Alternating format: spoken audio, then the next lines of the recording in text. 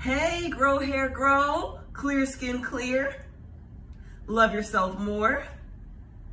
It is Steadily Expanding Saturday. Today's quick video, although there may be many, I'm not promising a bunch of videos because there's a lot to do today, is about oil pulling.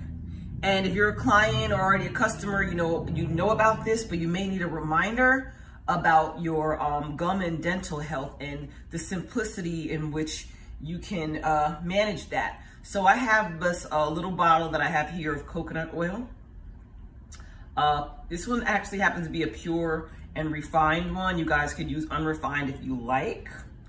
I have my trusty spoon. I got that from Amber. She likes using the word trusty.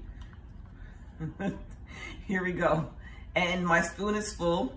So basically a tablespoon of oil.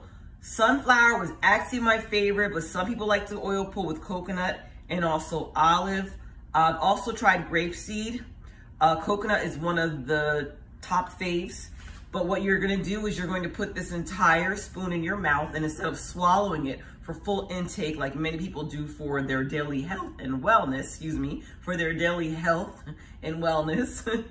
We went a little high there. Others put it in their smoothies.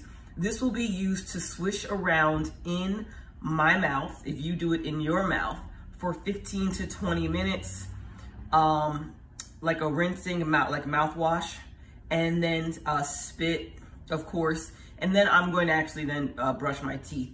Not everyone does that. Sometimes they'll just do a water rinse afterwards, but I'm gonna brush after. But I'm just gonna show it to you now, and I don't need to come back and show you a later of me spitting and brushing my teeth, but I did want to show you about the oil pulling itself. So let's go ahead and start. That's a lot of oil.